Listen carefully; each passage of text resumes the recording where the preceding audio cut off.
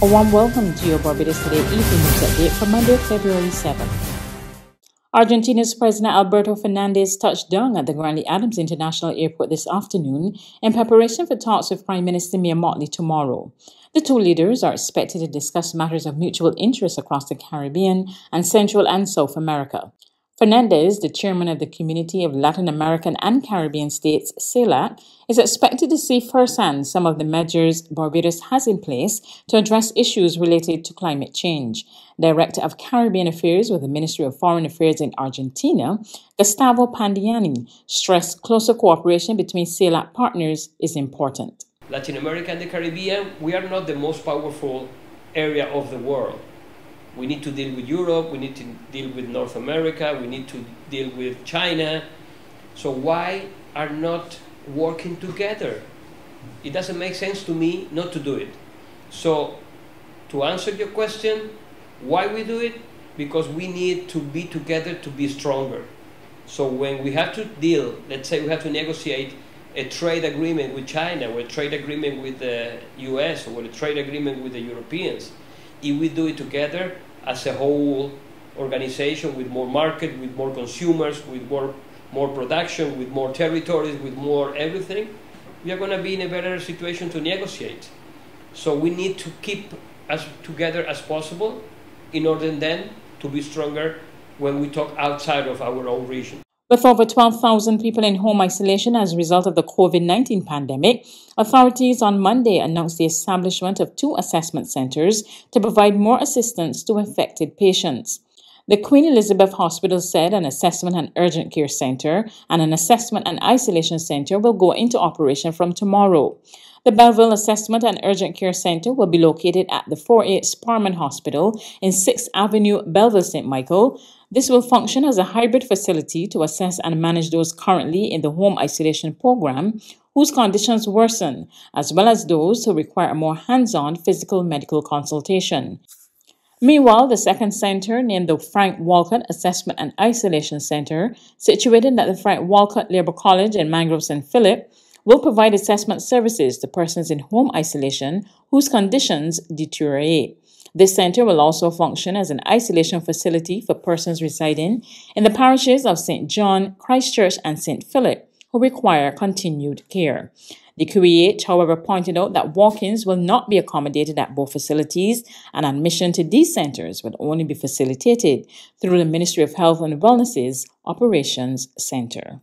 In the latest COVID-19 update, a total of 419 persons tested positive for COVID-19 on Sunday from the 1,563 tests carried out by the Best de Santos Public Health Laboratory. The cases comprise 91 persons under the age of 18 and 328 who were 18 years and older. There were 140 people in isolation facilities, while 12,077 were in home isolation. The death toll remains at 286. Under the National Vaccination Program for COVID-19, the total number of persons who are fully vaccinated is 147,716 persons. That's 54.5% of the total population, or 64.7% of the eligible population. The eligible population represents those persons who are 12 years and older. Education Minister Kay McConney has not only heard the calls of scores who protested at the weekend to press government to act on its plans to reopen schools on February 21, but she says every effort is being made to stick to the plan. She made the comments while speaking to reporters this morning following the groundbreaking ceremony for a new 200-meter 5-lane track at the Springer Memorial School. I am very happy that we live in a country where people can feel that they can freely express what their concerns are. And I therefore commend the initiative that has been taken by those persons who thought that they needed so to do. The Ministry of Education, as you are fully aware, has already made our statement. We made that statement last week, that we are intent on working across government and with all of our partners to see how it is best for us to get to a February 23rd return to 21st. Face-to-face return to school. And so, again, my simple comment is bravo to those who have seen it fit to exercise their democratic right and in a country that is free, and do know that we're looking forward to working with all of them to see how best we can make it to February 21st, successfully. With Springer Memorial School set to become the first school on the island to have an athletic training track, Minister of Education Kay McConney says physical education should not be relegated to just games on the curriculum. She says students in a well-structured physical education program reap the benefits. Gone are the days when our physical education activities were limited to running around the track and executing some star jumps, doing 2 push-ups and kicking a ball.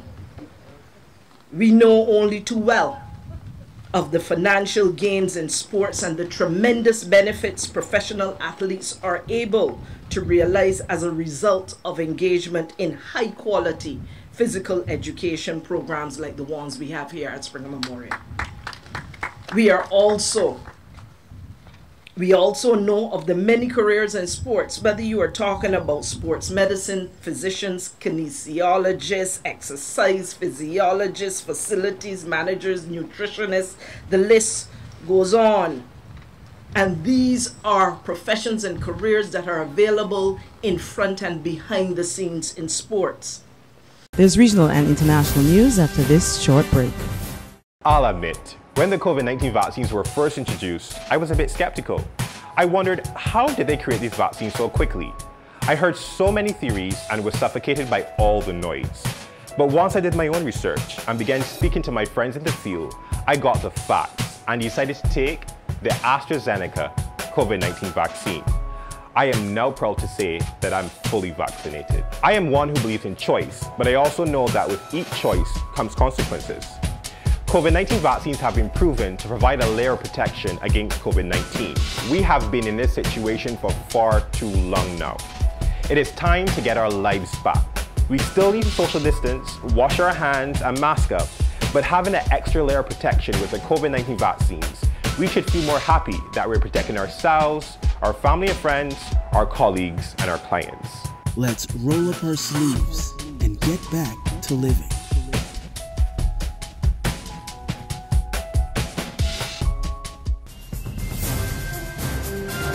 To regional news in Jamaica, farmers in Portland are reeling from the impact of last week's heavy rains which destroyed their crops. More in this report from Television Jamaica. The field of banana crops and a few coconut trees hanging in the balance. Farmers in Seaman's Valley spent months growing their crops, and in just 2 days, with no warning, flash flooding wiped out all they've planted. I didn't look for this. I didn't really look for this. Rain fall and the water run might be one look a drain come up and wash through and look apart. Nothing to speak of because enough. Then time no banana drop down or the amount of debris, but now, I tell you. Well, this you cannot prepare for. You can't prepare for this because you go to your bed and everything look alright, and by daylight everything just gone. Because the river then come down bank to bank and just destroy everything. Farmers are now unaware of how to move forward. I set me back a couple months well, because you know banana take months to come. At least now I have to get some fertilizer and stuff to push back these that here to see if I can get some more bearing. So basically it's gonna push me back like maybe around 5-6 months. From me happen, me can't come like me can't even make a move. Can't make a move because I have to think if the rain will come down back again and do the same thing.